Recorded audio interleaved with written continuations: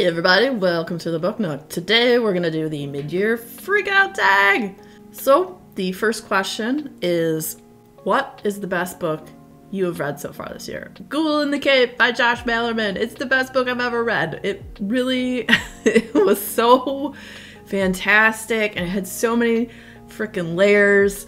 I have a standalone review for that. I'll link it down below if you're interested in checking that out. Also, I have to also say Daughter of the Moon Goddess by Sue Lynn Tan.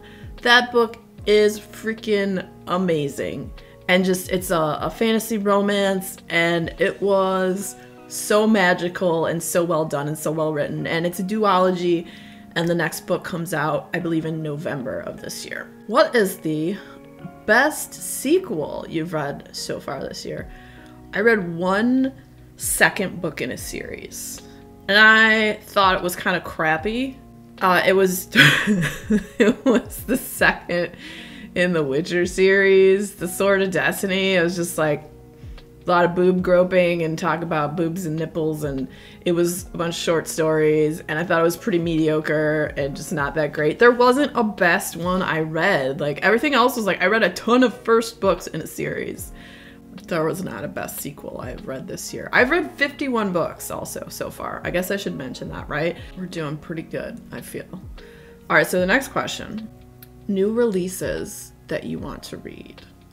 There are a few, and I'm going to include one that I've already read because it is going to be a new release and you should read it if you like slasher horror. Daphne by Josh Malerman. It's awesome. Read it. Do it. Also, The Book Eaters by Sunya Dean. That is a book about these people that eat books, and the books taste different depending on the genre, and they're raised like the boys eat adventure novels and the girls have like a carefully selected, you know, fairy tales and this and that they eat. And it's the premise sounds really cool. And then like one day one of the women ends up having a kid. So she ends up having a child, and the child doesn't end up eating books, from what we're to hear. He ends up eating human minds, so it takes a darker turn. And then another one I'm really excited for that I've pre-ordered, it comes out, I believe, July 18th, is Lure by Tim McGregor, and it's about this fishing village. Let's see here, I'll read you the little synopsis of it. In the chapel of a forsaken fishing village, on another world shore, the sea-washed bones of old gods hang from the rafters. When a new god drifts into the bay, the menfolk fear nothing as they reach for their spears. But capturing her may be the last act of their reckless bravado. Her very presence brings dissent and madness. Her voice threatens to tear the starving, angry community apart, setting a siege of relentless horror against the backdrop of brine and blood. Lure blurs the line between natural disaster and self-destruction, and I'm very excited to read about that. I think I heard about this book on Twitter, to be honest, and I love books that have underwater environments, and I'm very excited to read this. I'm excited it comes out soon. So when I do read that, there will be a standalone review for that when I get to that one. Next question is, most anticipated to still be released in 2022. Heart of the Sun Warrior by Sue Lynn Tan, because Daughter of the Moon Goddess was one of the best books I've read this year so far. And I'm very excited for the sequel that comes out in November. So that one, super stoked. Biggest disappointment. So I can't say there was anything that I was super looking forward to that I read and I was like, this sucks. But I did read a short story collection that was just poop. That's right, poop. It was called Out There by Kate Folk, and like the stories were really weird, but they had no heart and soul. It was like, I don't know. Everything felt like a rough draft where they forgot to give the Tin Man heart and the Lion courage, you know, and a way to get home. So yeah, that was probably my most disappointing book I read, because like I read the back and it sounded like it'd be so cool and it wasn't. So that was, yeah, that one. Biggest surprise. My biggest surprise of books this year was reading Ghoul in the Cape and it being the best book I've ever read. I freaking Loved it and love it so much. It was such a great book. I hope it comes to mass market so more people can read it. Right now it is like a special release and it's a bit pricey. So if you can get it, if you can afford it, I highly recommend it. If you like Josh Malerman, you like horror, it's fan-freaking-tastic. New favorite author, Catriona Ward. Last House on Needless Street, Sundial. I just read Little Eve, which comes out in October, and how did I not hear of her before this freaking year? She's amazing.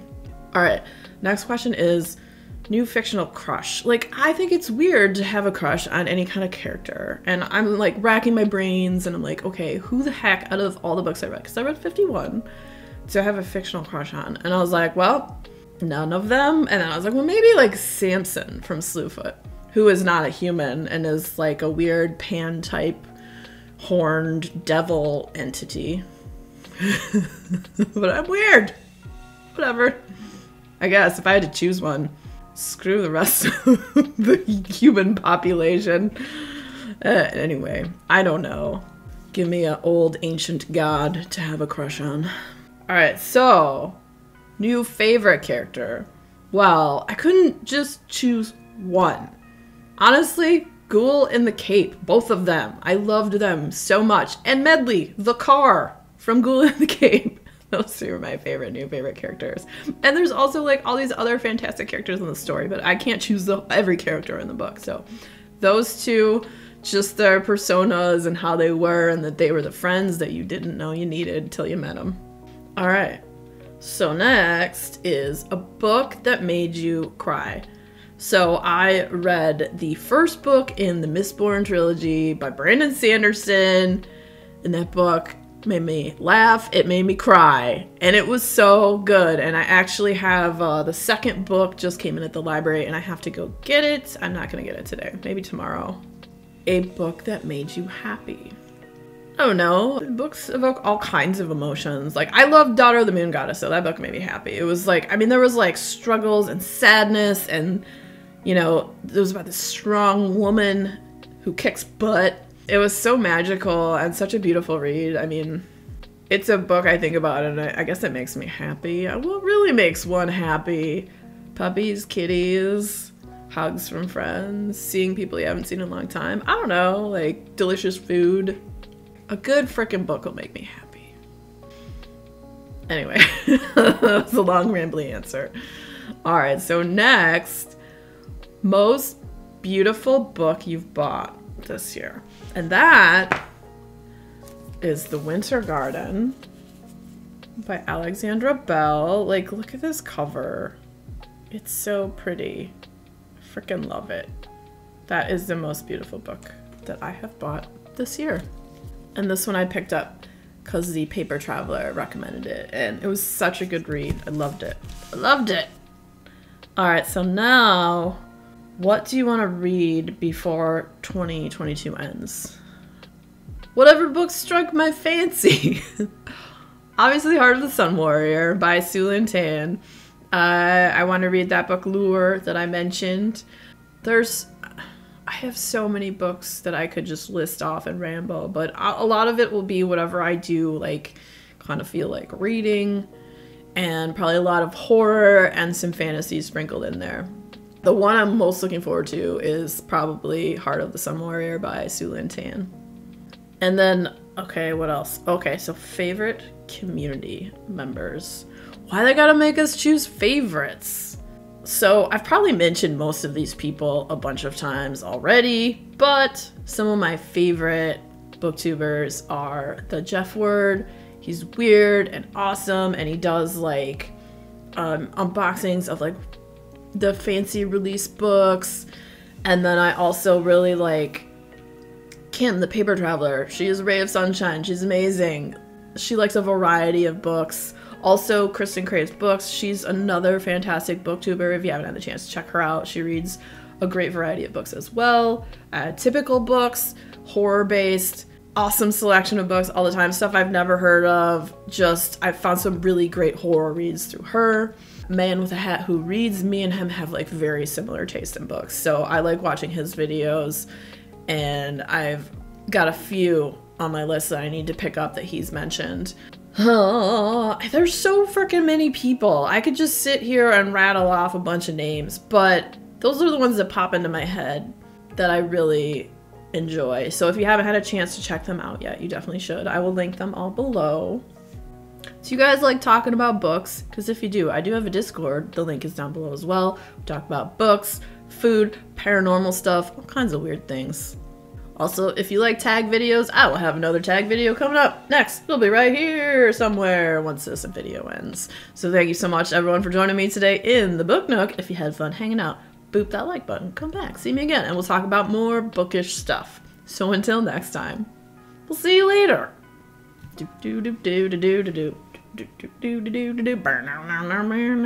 All right, bye.